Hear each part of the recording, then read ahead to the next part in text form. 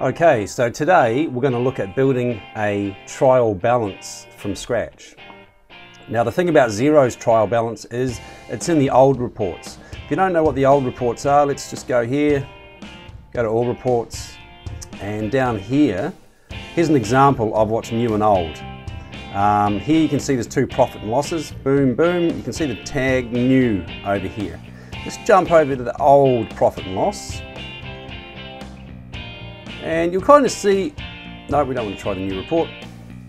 This is the layout. You can kind of see the font size and the sort of the structure of the report. If you take a close look at that, take a bit of a mental snapshot of that, and then we'll jump over to the new profit and loss layout. So we'll go down here to the new one, and you can see completely different layout, completely different font, etc. Everything looks different.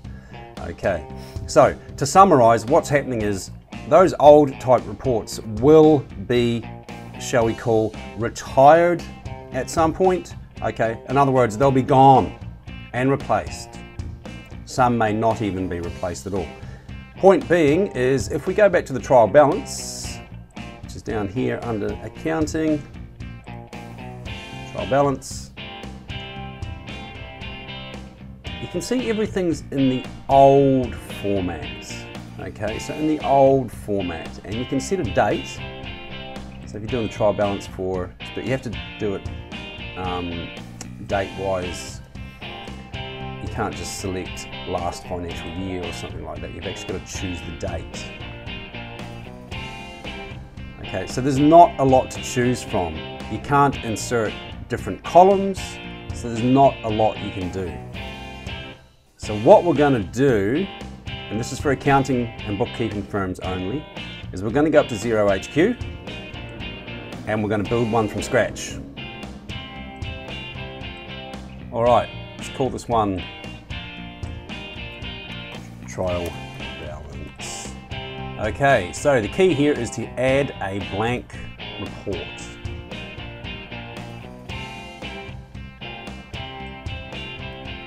Call it trial balance. Click out. Okay, now what I want to do is edit the layout. We are going to insert a schedule. Okay, T for text, we don't want that. Schedule, we don't want a footer, we want schedule. Okay, we will go no total, no numbered heading. I'll leave it as debit positive for now. Trial balance. Okay, so the key is over here. We are now going to bring in report codes. Right, stop the clock. Here's what needs to happen. Now you might be in Australia. Now I'm in Australia. You might be in New Zealand or Canada, South Africa, UK, US, wherever, anywhere, Singapore, any country in the world. You're going to have report codes. Now if you don't know what report codes are, go to our YouTube channel and have a look at what are report codes video. All right, you need to bring in every single report code for revenue, expense, assets, liabilities, and equity. You need to bring them all in. If you miss one, this report will not work because you might not catch every single account in your chart of accounts. So in other words, the report will be useless. All right, so I'm going to bring in revenue report codes first. Add report code. I'm going to go REV dot. Now I've got to be careful not to pick up that because that's an asset report code. So even that one, there we go, revenue, revenue, revenue, revenue. You can see what I'm doing, catching REV dot, REV dot, REV dot. I've got to catch all of them, can't miss. Okay, that's the game. Miss one and you are screwed. Screwed, screwed, screwed. Revenue, we're going to group them. And of course, that'll be credit positive. All All right, so we've got a group of revenue report codes. Back over here, trial balance. Go up here, you can go add report codes from here. I'm going to add EXP dot.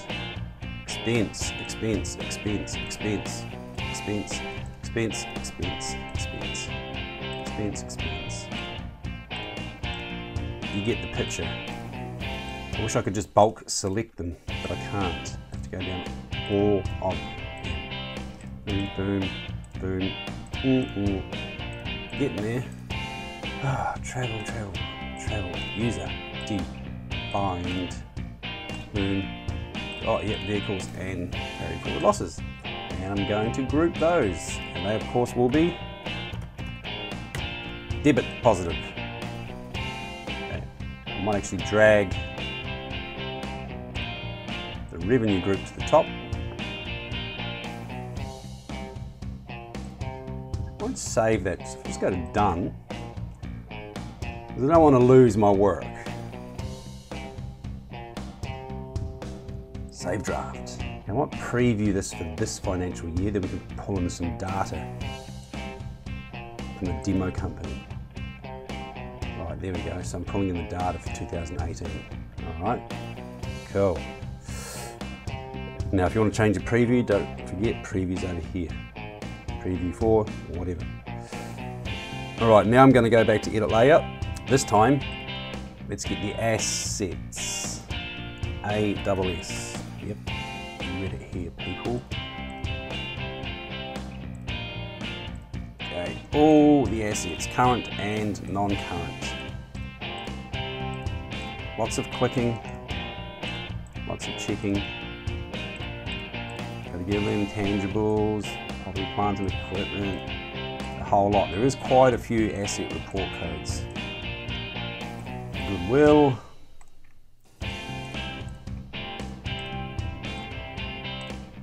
Now, for those of you who don't really understand what a report code, oh, nearly caught a revenue one by mistake. That would be disastrous.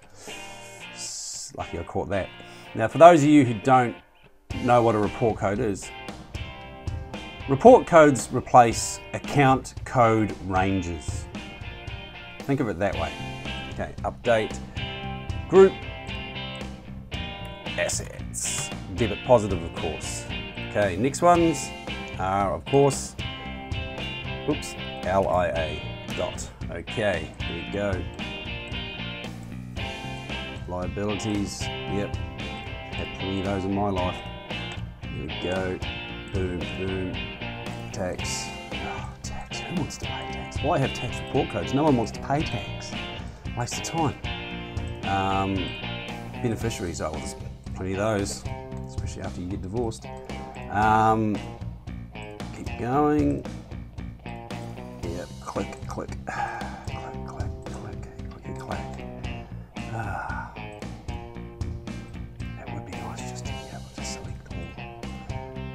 It would be nice to be able to, yeah, you can't automate everything, right? You can't automate everything. I'd like to.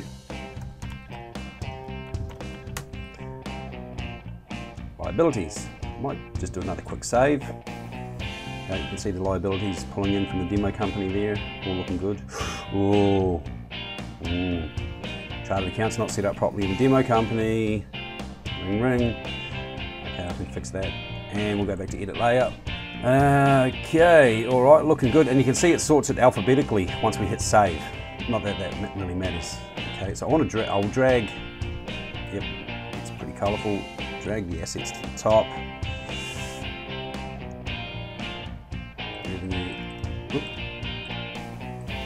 Revenue, I'll also drag. So I want to do layout, R-E-A-L-E.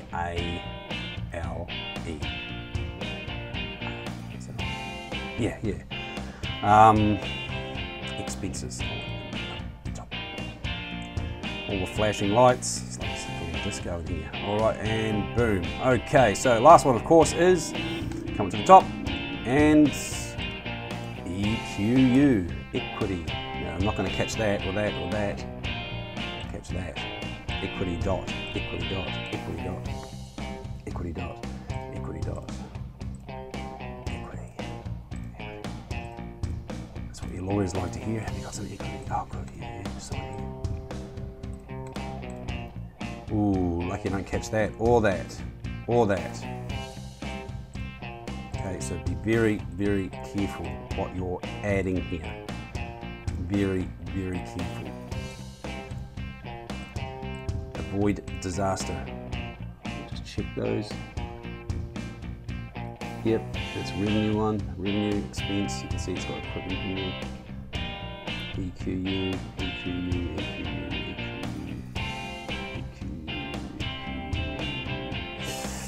Yep, all right, good, good, good, good, great, perfect, done. And of course, we'll group those as credit positive. Okay, I want to drag those all the way down.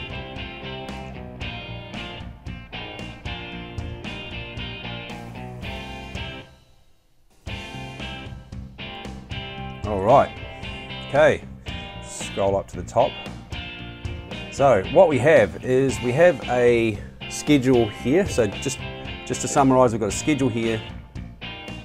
We don't have these ticked because we don't need them. We need groups. Okay, so all revenue report codes are now captured in here. Now you could go and group these, you know, you've got cash flow hedges or you've got investment income, etc., etc. So you can do extra groups in there if you want, what we call subgroups. Like for example, there's two grants report codes. So you can like do subgroups or gains on disposals, things like that. If you want, that's up to you. I'm not going to, so this video doesn't go for 2 days. And then we'll leave them all as being captured in one group, just this group. Now you can see it's credit positive because it's revenue. Okay, so we'll double check our work. Expense needs to be debit positive. Yep, so all the expense report codes are in there. Assets, yep, debit positive. Liabilities, and you can see it's got the total for all these groups too. You need the total. Now we could break assets and liabilities into current and non-current if you want. Up to you.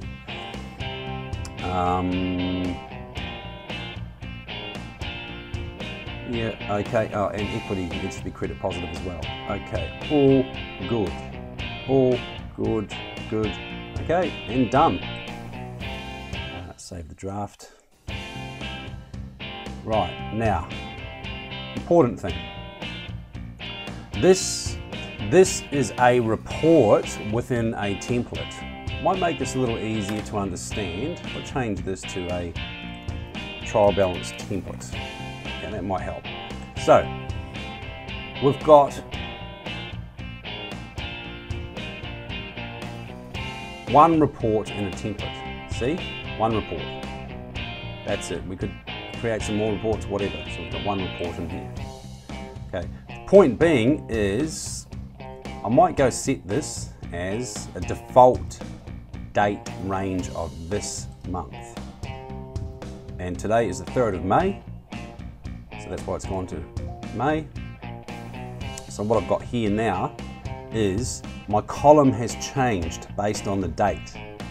Okay, that's fine, because at client level, we can actually change it again. All right, just keep that in mind. So I'm going to go over here to edit layout. What I'm going to do, so here, I've got May. Here, I might add year to date as well. YTD. And done. All right, are we ready to use this?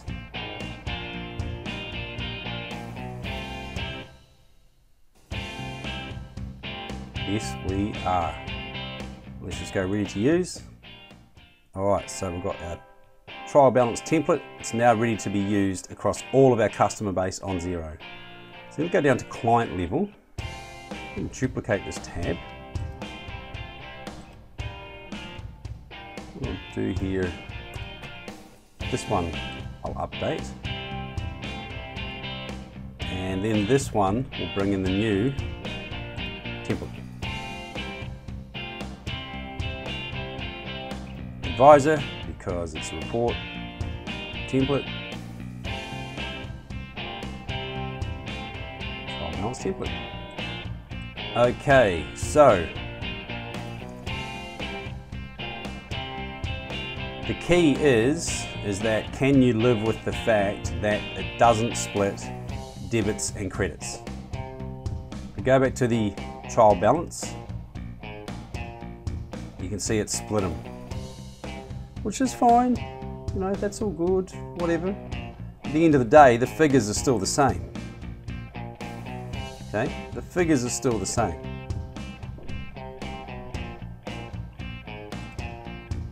Figures are still the same.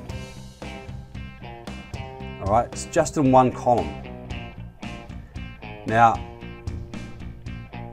I can't split columns by debit and credit. All right, so are you willing to make the trade-off? The thing about this report is you can run comparatives. Back in the old report, there is no option for comparatives.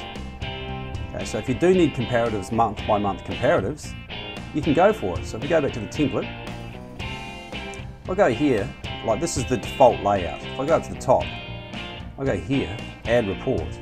I'll go trial balance. I'm going to call this one month comparatives. And then edit layout.